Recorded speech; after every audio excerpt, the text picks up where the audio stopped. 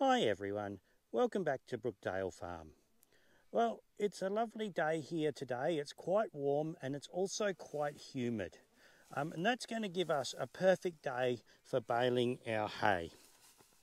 This has been on the ground now for about a week and a half since we cut it. And it was actually ready a few days ago, but I didn't get a chance to come out and bale it then. Okay, to make sure our hay is ready, we want to grab a little bit out of the bottom of the pile and we want to just wind it round 3 times and it should break in half. That means that it is plenty dry enough now to bale. Now we don't want to bale it in the real heat of the day. We want to wait either, we're going to do it this morning while it's still a bit humid, or we want to wait till evening when it's getting a little bit damp and the moisture is starting to come back in the air. This just helps the hay not shatter while we are baling it. Now we've got the Massey Ferguson 178 hooked up to our New Holland 317 baler back here. This is a small square baler. These are really good balers. You still pay a reasonable amount of money for them because they just keep working. If you're a small farmer and you're buying a second-hand older baler, check with a few other people in your district who have used them and just get an idea about what they're like for reliability. There are some balers that are just well known that they give you constant trouble all the time. These ones have a pretty good reputation for working. The knotters particularly are a complicated piece of engineering and can give you major issues. The knotters are this section in the back here with the needles that come up from underneath. So we've got a bit of maintenance to do to this before we go out into the paddock and start baling. So I'm just going to run through all of that with you now. Okay, so the first piece of maintenance we want to do is this is the knotter mechanism here, and 2 knotter mechanisms, one for each line of string, and they've got a knife down in the back there that cuts the string after it has tied the knot. Now we want to take out this knife and sharpen it up so that it cuts nice and easily. This is going to help you an awful lot and stop an awful lot of bale misses and stuff like that. This is something I do every year to this baler. So we want to undo this bolt here, and then there's a split pin up here that we want to take out, and then we can once we take this bolt out here, we can lift the knotter up and get the knife out from in behind it.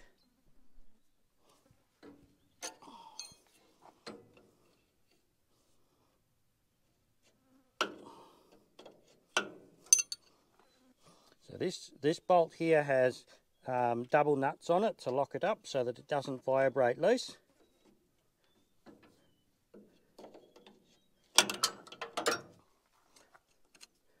Now we want to take this split pin out, and if we lift this up a little bit, we can just turn the knife a little bit and it makes it easier to get this split pin out.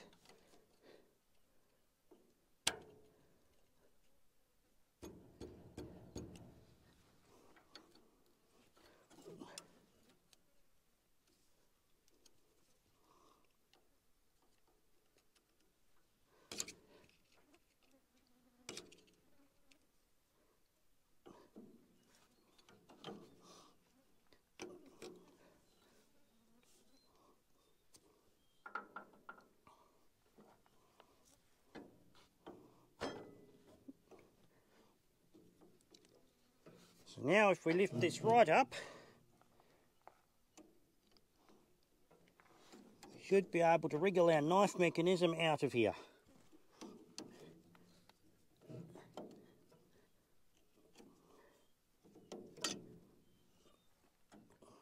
Okay, so this is our knife mechanism here. And we've got this blade in here. This one still feels pretty good actually, from last year. What we want to do is get a stone, and we don't want to sharpen the backside, but we just want to take any burrs off it.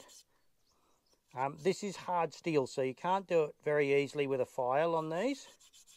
So you do need a wet stone or a oil stone or something. And then we want to get into this face here and sharpen this side up.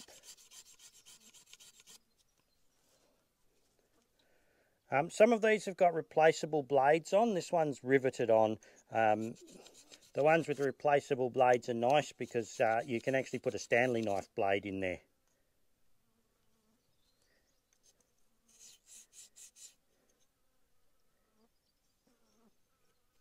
Okay, that's good and sharp now. We can put it back on. Now we just refit this in the reverse direction to the way we pulled it apart.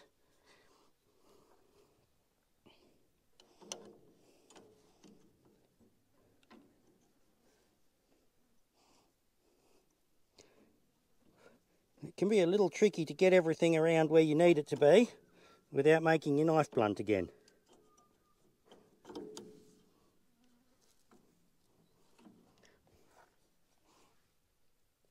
Split pin goes back in.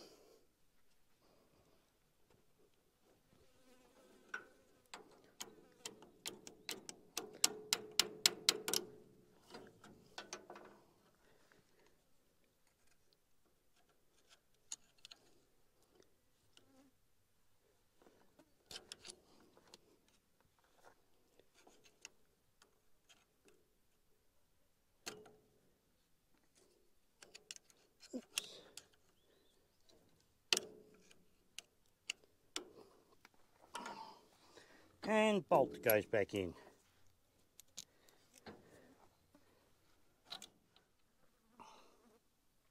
The next thing to check is this main gearbox in here. Now it's got a grease nipple up the front here, but this is actually full of oil. The filler is up here on top, but to check it,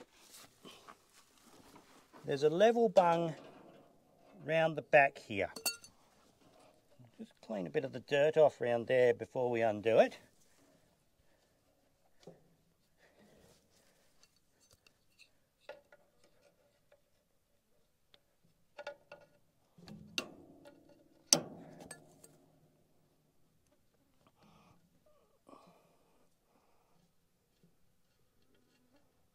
And so we want to just see a bit of oil dribbling out of it when we pull the plug out.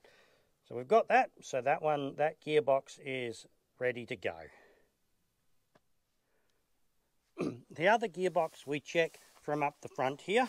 So we open up this cover here, and the level plug for this gearbox is here, and the filler is up here. So we'll do the same with this one. The next thing we need to do is go around and grease it. Now there's grease nipples all over this machine. A couple of the important ones. This one here, always do your universal joints because otherwise you will blow them and they're a pain to change. There's one down in here. That one is really important too because that has a fair amount of load on it.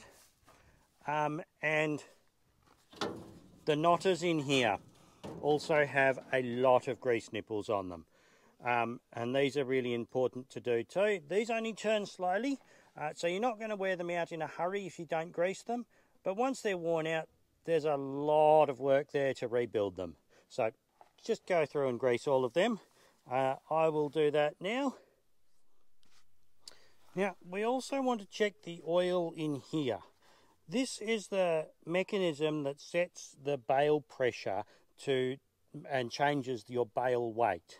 So there's a hydraulic ram in here which pushes down on this.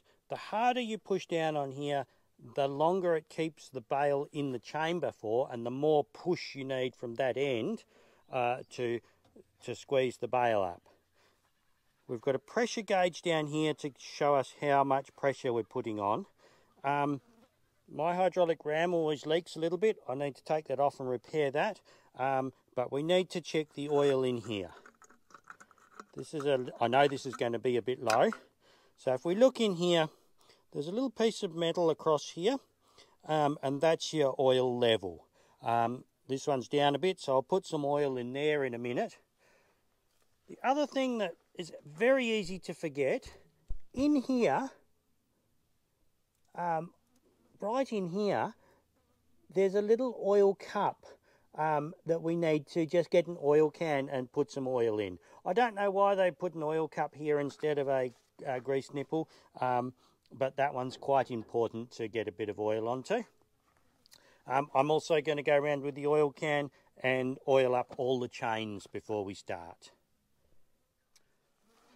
Okay, the rolls of twine go in the back under this cover here. Now, it's got space for 4 rolls. We use the 2 centre rolls, 1 roll for each band on the bale, and then the outside 2 are the spare rolls. So once this runs out, we've got them tied together, and we just move along. These are the rolls that I am using at the moment. It's an orange baling twine, which means you can see it a bit at night at least. And the ends are always taped together like this.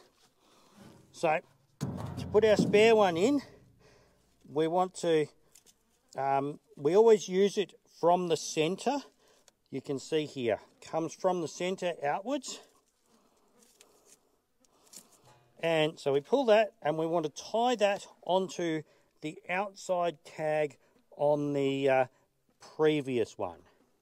Now we're just going to use a standard reef knot, and we're going to cut the leading edge very short on the tail. This just helps it run through the needle a bit better when it comes to the knot. If you don't do that, it can get stuck in the needle and break your twine. So I'm going to tie this up now. I can't do it while I'm holding the camera, and then we're almost ready to go. The last thing I like to do before I head out with any piece of machinery is just to start the tractor, run it at an idle,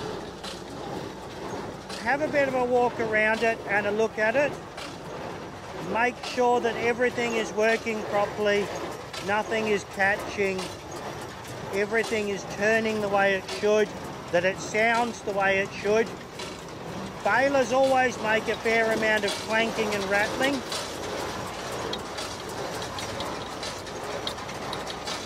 But this is a really good moment to pick up any problems that you might have. Okay, so we're going to head off and do some baling now. And I'll run you through driving the tractor and operating the baler while I'm going. Today we're using our Massey Ferguson 178 to pull the hay baler. This is a great little, fairly manoeuvrable, pretty economical little tractor. Doesn't use too much fuel, and is the perfect size for pulling a baler.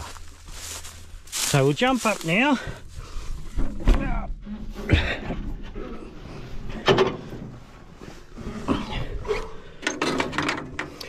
Okay, so our stop's already pushed in. We're going to, in a minute, push the clutch down, start our tractor. The PTO in and out of gear is this lever down here. It's already in gear. It has a live PTO, so when we push the clutch down, the PTO stops. So we'll let the clutch out. We're going to be, once we let the clutch out, the baler will start turning. We'll then open our throttle up to, our tacho doesn't actually work at the moment, but if it did work to that point there, just over 1600 revs, about 1700 revs, that is the correct speed for running the baler. And I have been going in low range second gear.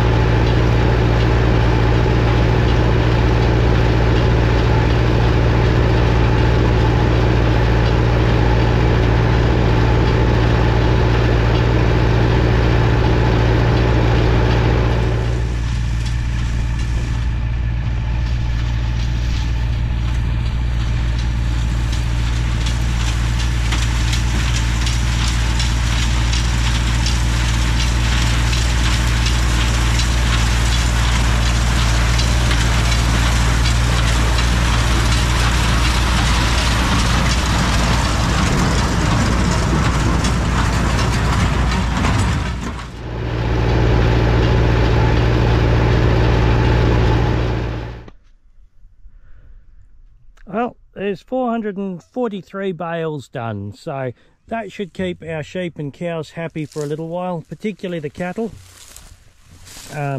Anyway, thanks very much for watching. I hope you've enjoyed this little video, and I hope to see you again next time. Thanks, bye.